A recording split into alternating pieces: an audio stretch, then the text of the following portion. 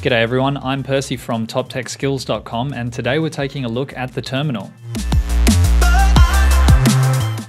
I think being effective in the terminal is an absolutely necessary skill for all developers. If you can't use it effectively, you're going to be limited to GUI tools or you're going to spend hours doing something that should take you minutes. In this video, I'm going to give you an absolute beginner introduction to the macOS terminal, also called the command line. Alright, let's jump in. So here we are in macOS. We currently have nothing open, but we want to jump straight into the terminal. I've got it in my dock. If you don't have it in your dock, you can find it in the utilities folder. I'm going to open up by clicking on it, drag it to make it slightly bigger, and let's have a look at what we can see in the terminal.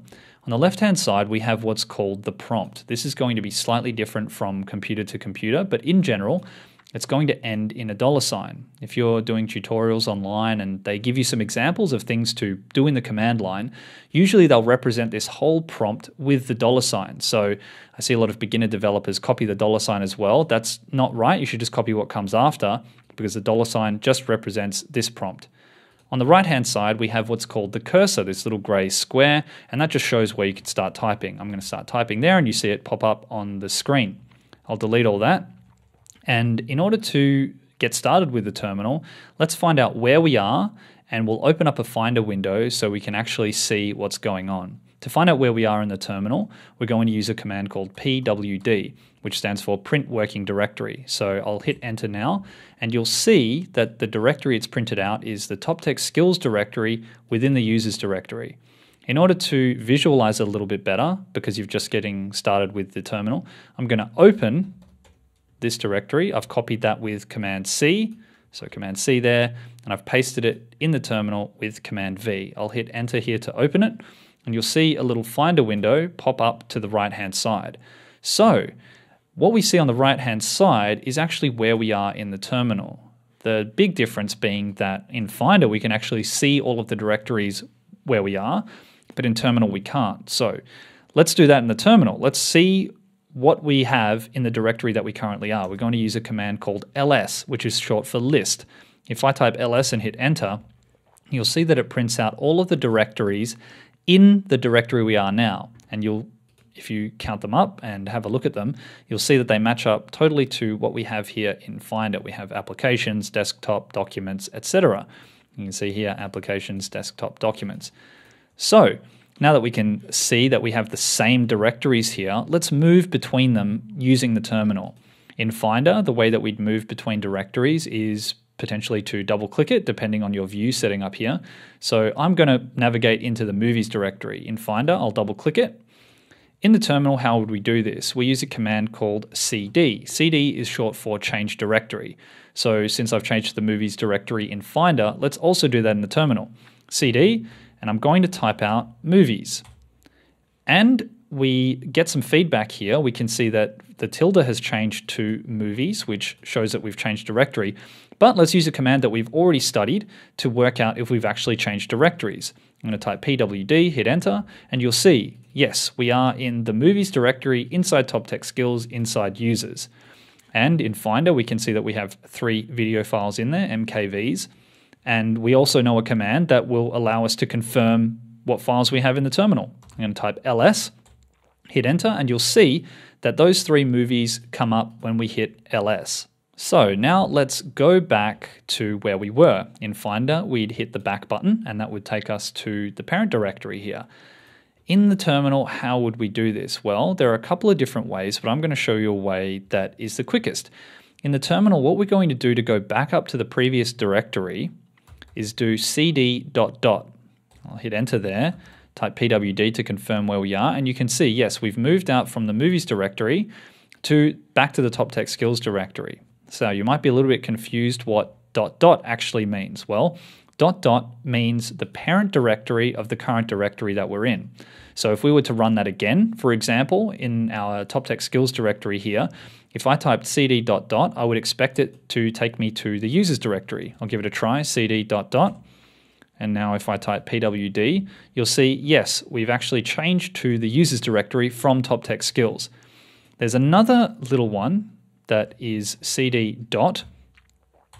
Now, if we run that and we type pwd again, you'll see that we haven't changed directory at all. And that's because dot means the current directory.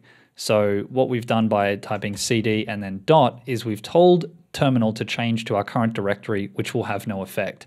So that dot dot and the single dot are little shortcuts to reference the parent directory or the current directory. My screen's become a little bit messy with all these commands, so what I'm going to do at the moment is type clear to clear my screen, and we have a nice clean screen here. So if you're wondering where all your stuff went, it's just been pushed down, but sometimes you'll be in a situation where you just like the screen to be clean again so you can focus, and that's what the clear command is for. There's another way to do that. On a Mac, you would hit Command K. So I'm going to type pwd to get some output again. And if I hit Command K, you'll see that it has the same effect as running clear. Now this is a really useful little shortcut that I use pretty frequently.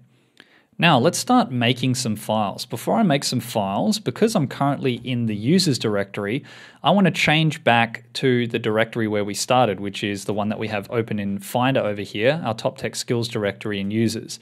A quick way to change back to our home directory, which is the user's top tech skills directory, is to use another little shortcut in the terminal, which is tilde. I'm going to type cd and then tilde. Now, if you're not familiar with tilde, you can access that by holding shift and pressing the key to the left of your 1 key. And that's going to print this little tilde. Now, if I hit enter, you'll see that we've changed to tilde over here. And what this represents is, when you hit pwd, the user's top tech skills directory. It means the home directory of the user that's currently logged in. I'm going to hit Command K to clear the screen, and we're back to a nice clean screen. Let's create a new file. To create a new file, we're going to use the touch utility. I'm going to type touch and then test_file.txt. Hit enter. As you can see in the Finder window, we've had a new file appear there, testfile.txt. We'll confirm that in the terminal by typing ls, the command we studied before. Hit enter, and yep, you can see at the end we have testfile.txt appear there. If we type open, test, and then if I hit tab here, you're going to see something pop up. You can see that the rest of the file name has completed itself. That's called tab completion. If you start typing a file or folder in your terminal, and it's specific enough that the terminal knows exactly what you're talking about, it can autocomplete what you've typed. So just as a quick example, if I typed open and then P and hit tab, nothing's going to come up. And that's because we have both pictures and public in there, and terminal doesn't know which one to actually go to. If I hit tab again, it's going to show us the two options. Now, if I type PI, none of the other directories start with PI, and if I hit tab again, it's going to autocomplete to pictures. So that's tab completion. That's a pro tip for you. That's going to save you a whole lot of time and prevent a whole lot of mistakes. So because there's only actually one file starting with P, if I just type T and hit tab, it's going to autocomplete testfile.txt. Hit enter to open it, and you'll see it opens up here in text edit. I'm going to type a little message here, hello world. I'm going to save it with Command S, quit out of here with Command Q. So the reason I showed you that is I'm going to demonstrate a little tool in the terminal that you can use to quickly edit text files or any file that is like text, like HTML, right in the terminal. So we're going to use a little tool called Nano to open up the test file. Again, I'm just going to type T, hit tab, enter. And you'll see that our nice little Nano editor has popped up in our terminal. Now, I'm going to tell you that you shouldn't be using the mouse in here. If I select this and start pressing delete with the selection, it's not going to work. It's only based off the cursor, that little gray thing that you see moving around there. So I'm going to hit enter at the end of the line and type another message to prove that we can actually edit a file within Nano. I'll type hello top tech skills, exclamation mark. Now, Command S isn't going to work down here, so we'll look at the commands at the bottom of the screen. So what's this? This little hat here is called a caret. That's the name of the character, but what that represents on your keyboard is the control key. So not the command key on a Mac, the control key. Control G for get help, Control O for write out, which actually means save, Control R for read file, etc.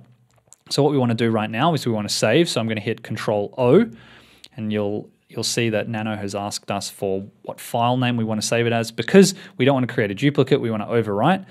The file name that it gives us is going to be fine. I'll hit enter, and you'll see that it wrote 2 lines, which means it saved our 2-line file. We're going to exit out of Nano by hitting Control X. And there we go. We're back to the terminal. So let's confirm that we actually edited our file. Let's open it up again with our text editor. Now I can see that 2 commands ago, I've run the open command with testfile.txt, and that's exactly what I want to do now.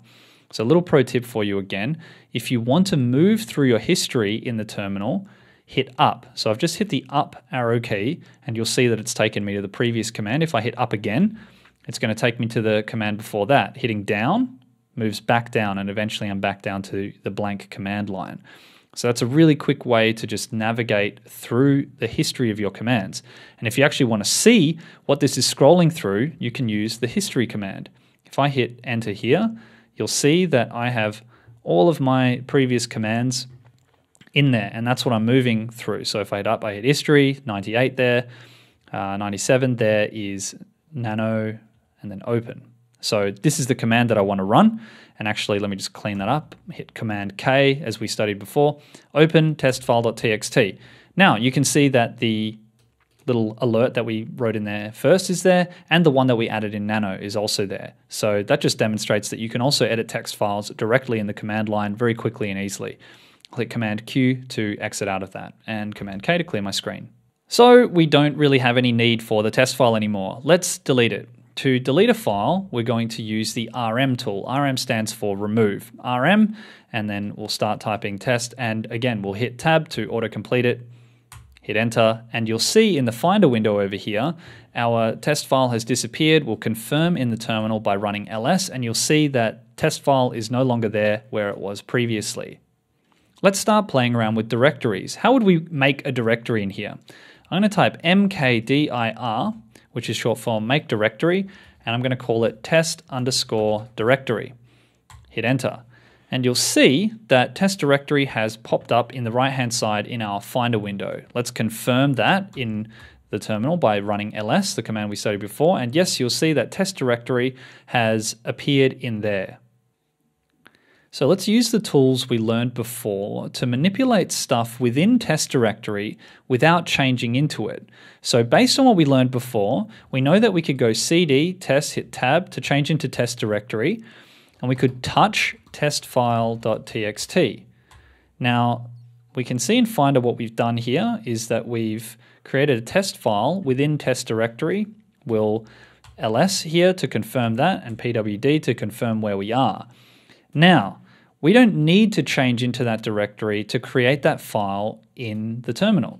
So what we'll do is we'll remove that file with rm, like we learned before. Rm stands for remove testfile.txt, and what we're going to do is we're going to go back up to the directory where we were, cd ... that we learned before, which is going to take us up one directory, pwd to confirm where we are, ls to confirm what we can see.